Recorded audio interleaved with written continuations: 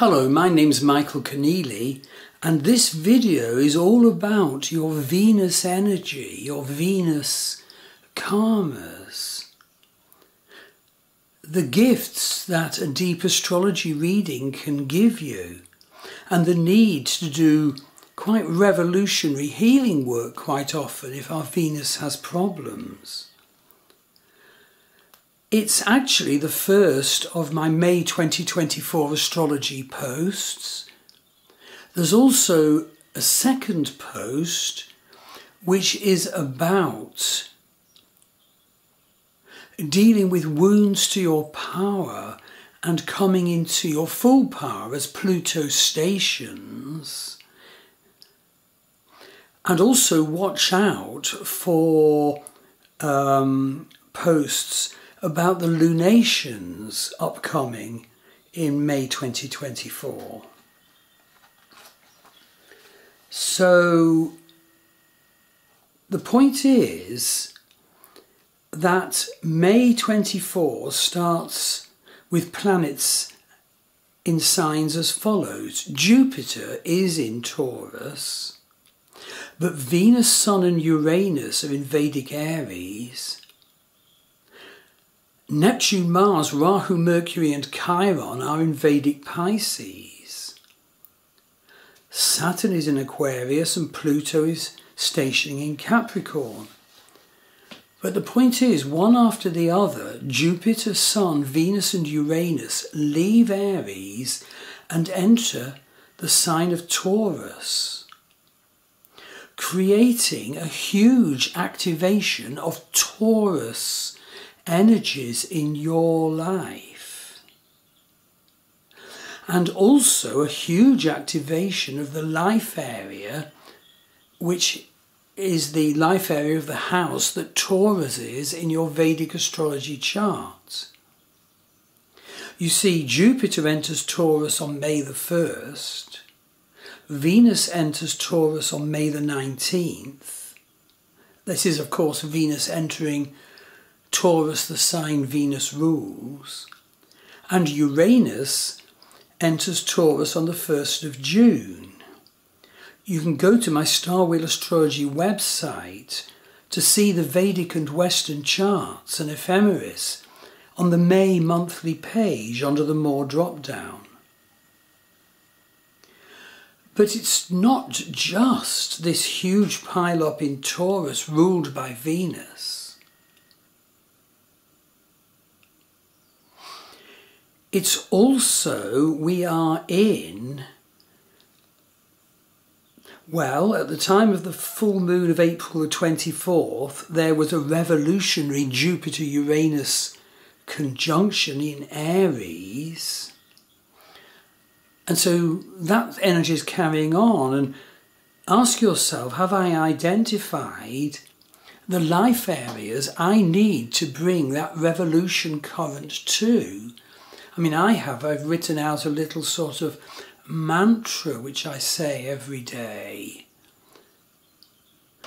to try and move my life and myself in the revolution direction needed. But also on April the 8th, there was a huge eclipse with Sun and Moon at 25 Vedic Pisces, vastly aggravated by the Saturn-Mars conjunction in Aquarius. Now that eclipse created tumultuous, tense energies generally, and so we're all of us sort of, to varying degrees, vulnerable or maybe even confused by the eclipse and by sensing the revolutionary energy, but perhaps not being able to fully identify it and come into it. So in this video and its accompanying blog, what we do is look at the first of the issues of May 2024, the huge one of your Venus, your love, your wealth, your sense of value, those sort of issues. And your destinies in the Venus life area. And also, working through in May, we have to be aware of how the Taurus activation, the activation of the sign Taurus, is affecting us personally. You know, that's particularly indicated by the house that Taurus is in our Vedic chart. And that must also be worked with, as well as our Venus issues, Venus being the sign that, the planet that rules Taurus. So from April 24, energies of utter revolution last month and angry eclipse, we now have in the Vedic sign of Taurus a vast power activation occupied by Jupiter, Uranus, Mercury, Venus and Sun. Huge.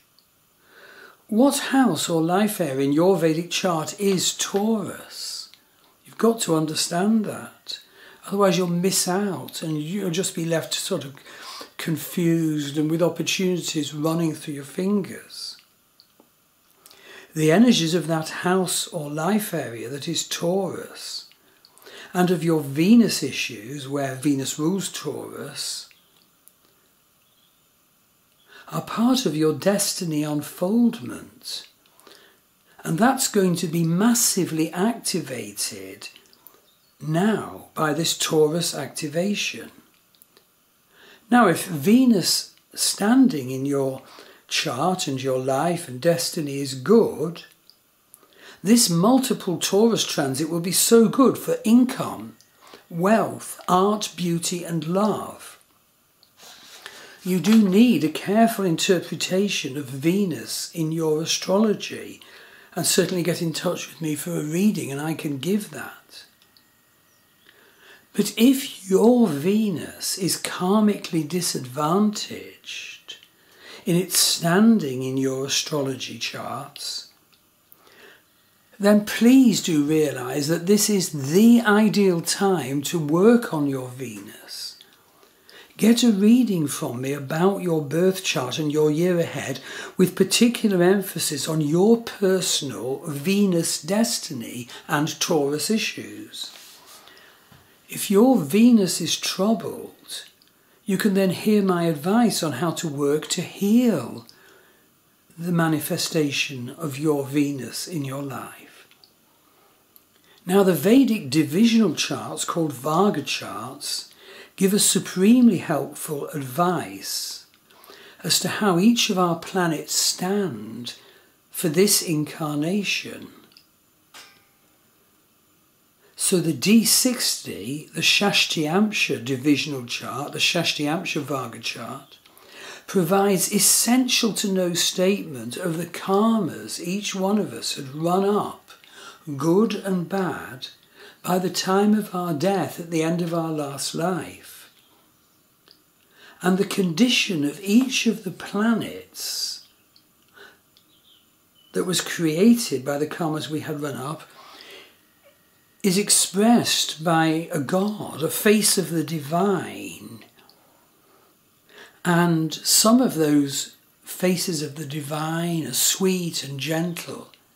But because Vedic astrology, like Tibetan Buddhism, is tantric, some faces of the divine are utterly terrible.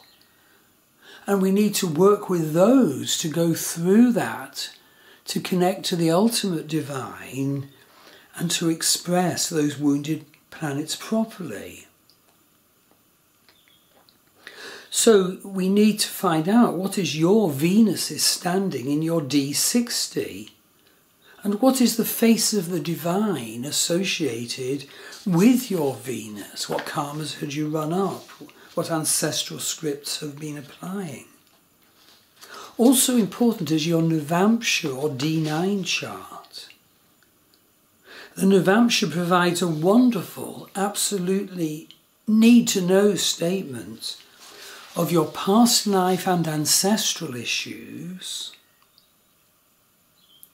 your relationship issues in this life, plus, thirdly, the ideal ashram you need to move towards, the ideal way of life you need to move towards as you live this life. And then there's your D2 horror chart.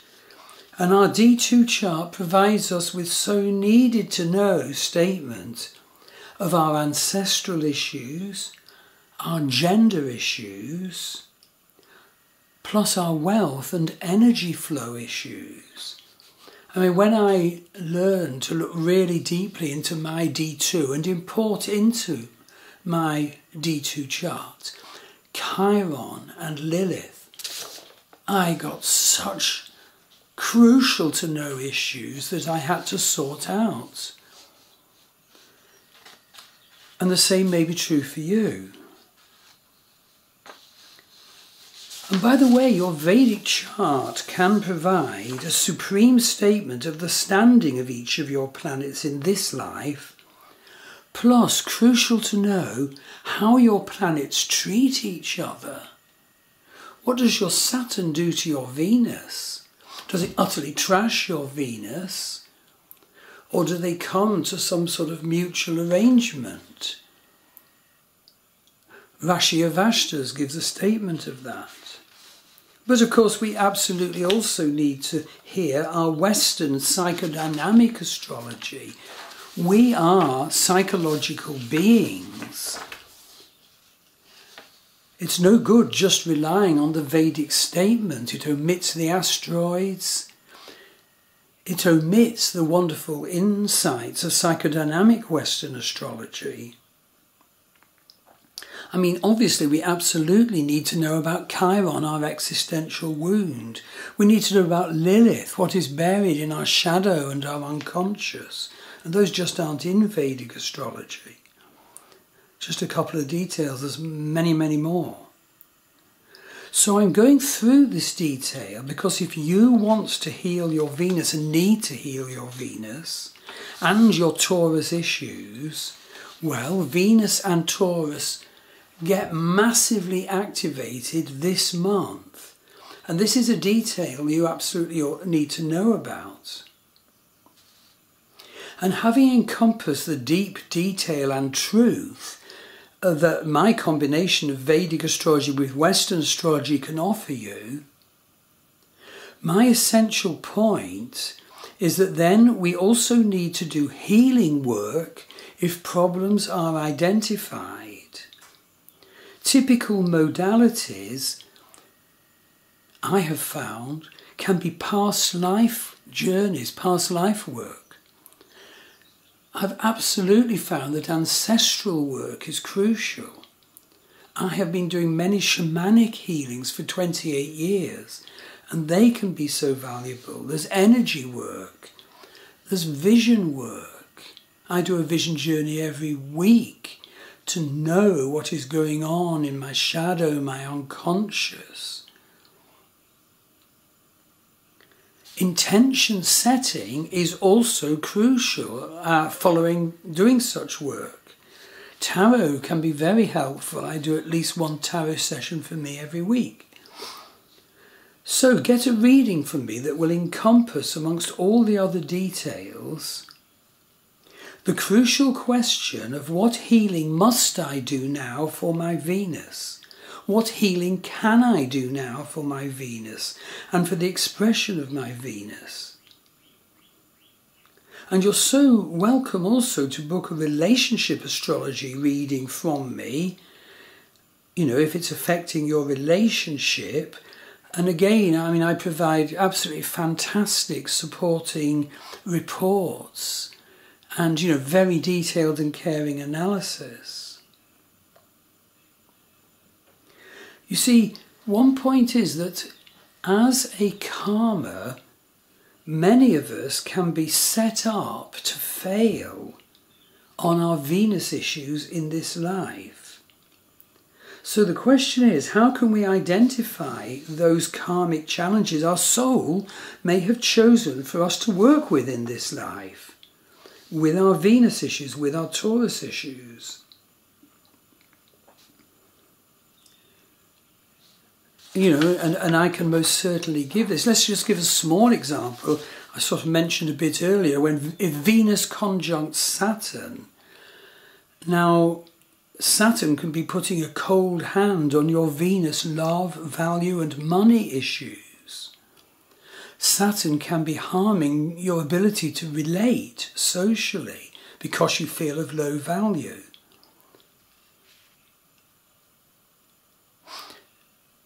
There can be another Saturn-Venus combination which basically is very difficult, but the person is able to learn that it is the simple things of life and love that can be their route forward and will give opportunity for wonderful relationship. Saturn in the second house of value issues is another obvious challenge. So if you have these sorts of challenges, Venus's standing becomes so important for you to know about and for you to heal now. And I say now because this is the great Taurus activation. It's happening now. And I say this also because we're still working with the Jupiter-Uranus revolutionary conjunction that was exact on the 18th of April. And those two are moving into Taurus now. It's also, I think, very important to get a reading if you're in acknowledged very difficult predictive time periods. I mean, one is if Saturn is transiting your 8th house. That's Ashtamashani. It's a real challenge. Another is, of course, Sade Sate.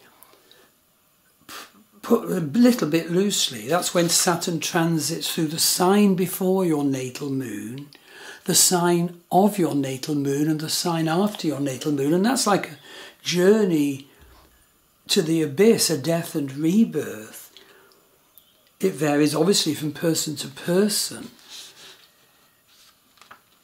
but it is so huge. It's, you really do get a reading if you're in Sade Sate or approaching it. So I want to give you another example of how your Taurus could be damaged and you don't know. That's why you need a reading. And that's to do with Bardika.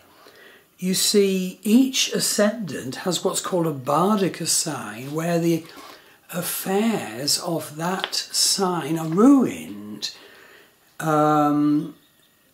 There can be obstacles to social life, difficulties finding expressing love, lack of income and wealth, emotional turmoil, digestive issues, can almost amount to a curse, a block, an obstruction, and to blind spots.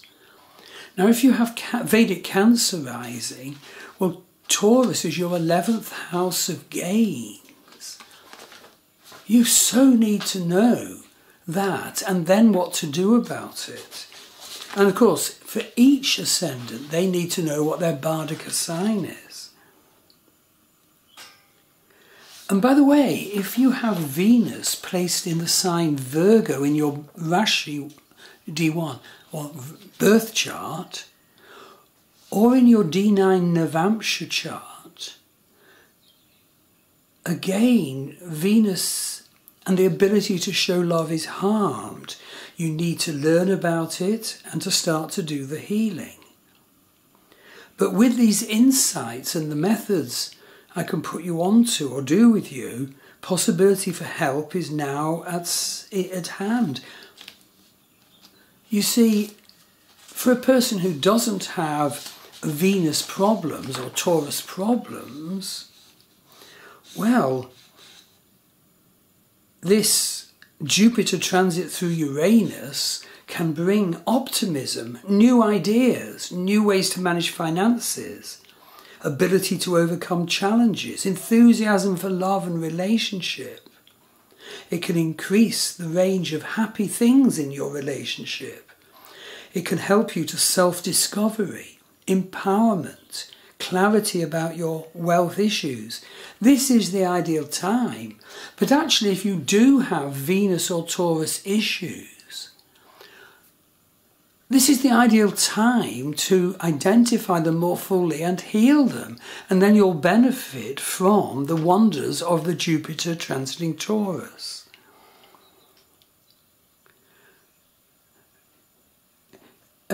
Part of the activation is that the new moon of the 8th of May is in, yes, Taurus. It's in Bharani Nakshatra, which is ruled by, yes, Venus.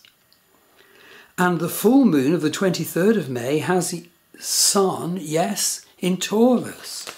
So we're not going to be able to escape these issues. So I'm hoping that my presentation has set out the situation fully for you. And if you sense you could do with better astrological information and connection to healing, absolutely do get in touch with me. Thank you.